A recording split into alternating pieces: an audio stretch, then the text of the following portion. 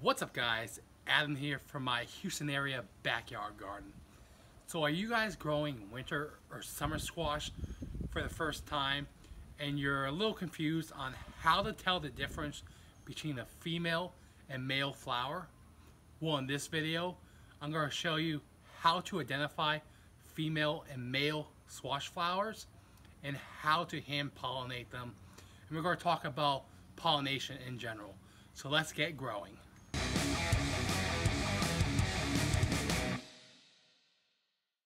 So a female flower will have a little fruit underneath it. As you see, we have a female flower right here that's developing. I just saw a bee fly in, and then we have a male flower down over here. So now I'm going to grab a male flower and hand pollinate a female flower.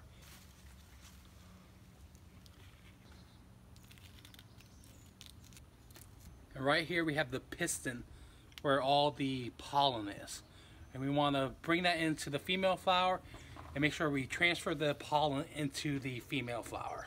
So I have my male flower right here and we have the female flower up here. So what we're going to do is get the male flower inside here and we're going to hand pollinate this. Transfer the pollen into the female flower so it can develop into a squash, pumpkin, or whatever type of fruit that you might be trying to hand pollinate.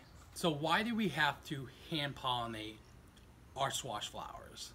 Well, it might be because there aren't enough bees in our yard. So how do we attract more bees in our yard so we don't have to hand pollinate? Well, you can get one of these bee houses, or they're also called bug hotels. I'll have a link in my description where you can pick one up. If you guys like this hat, I'll have a link to that as well.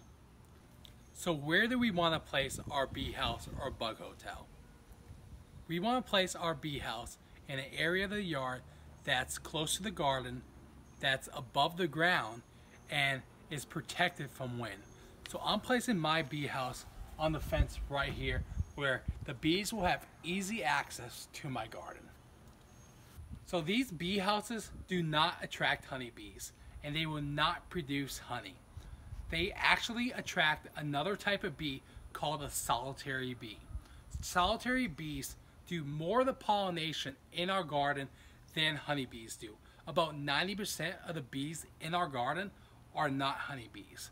They are solitary bees, so that means they live alone and they do not live in a social colony. So we want to provide some type of habitat for them like this.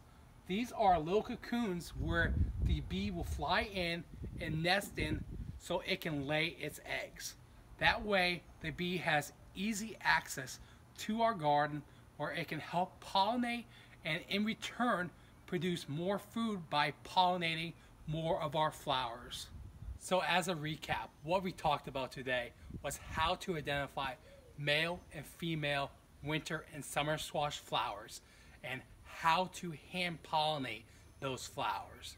We also talked about how you can attract more bees to your yard so you don't have to do that hand pollination by getting a bee hotel.